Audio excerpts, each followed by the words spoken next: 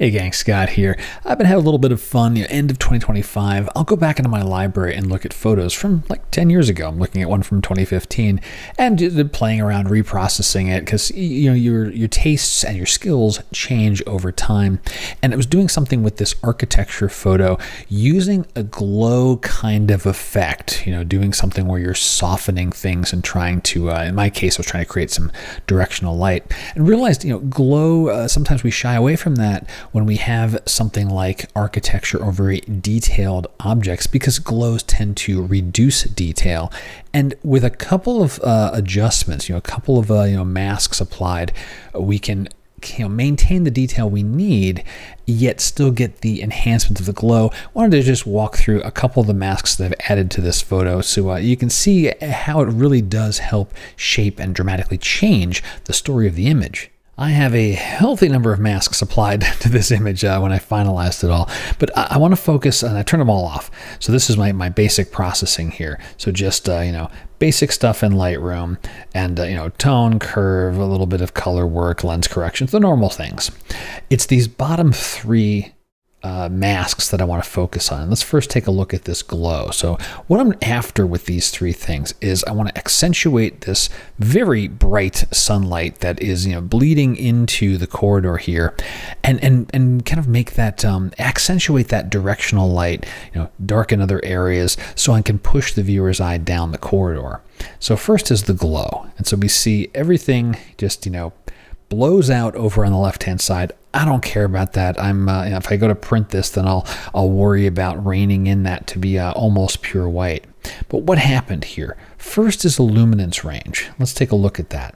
It's nearly everything up at the top and then very gently faded off. Matter of fact, I could even taper that back in a little bit so that I'm not affecting the pure shadows. So something like that. So now that doorway and the deep part of the corridor is not affected. Intersecting that with a radial, or not, intersecting? Yeah, I'm intersecting it with a radial. So I get this kind of mask. And what changed, bit of curve, a little contrast action, but primarily effects, reducing texture, and actually adding a little haze to add that blowout kind of feel. But it's this texture that, as we look at the architecture, like in this column here with all that intricate work, before and after, it gets softer. That's what's happening when we're doing glows. We're reducing that local contrast, which usually translates to the clarity or the texture sliders. All right, well, mental note, I need to go and recover that level of detail. But let's finish off with the lighting work, and then we'll get into the detail part of it. Okay, next is we have this glow inverted. And I'll flip this over, and you can see what this did. It just darkened everything. I took this mask, did a duplicate and invert, and then just dropped the luminance range. So this is just a straight up radial gradient. And what are we doing? We're darkening things, and quite an amount, right? I'm really pushing the slider there. I am definitely going for a stylized look on this, but already I've accentuated the directional light. Brighter on the left-hand side, bleeding into the corridor, but keeping this whole right-hand side, the right third of the photo is really just getting darkened, pushing the eye down that corridor. Third thing, and final thing for what we'll cover in this video, is the detail on the corridor. Let's turn that back on. And now we see the detail pop back up. What did we do? There's that luminance range again. So in this case, I'm focusing on everything in the shadows, tapering off to the upper highlights. I want more detail in the deep shadows up through roughly the midpoint, midtones, and then taper it off. Radial gradient, not doing anything there. Notice that mask is just saying, forget about the left-hand side of the photo. I don't care about the detail there. That is going to be blown out. That is going to have that softer, diffused look. We end up with this combination.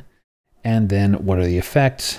Tiny reduction on exposure, but counteracting and adding texture and clarity back in. So we get the pop back into the architecture.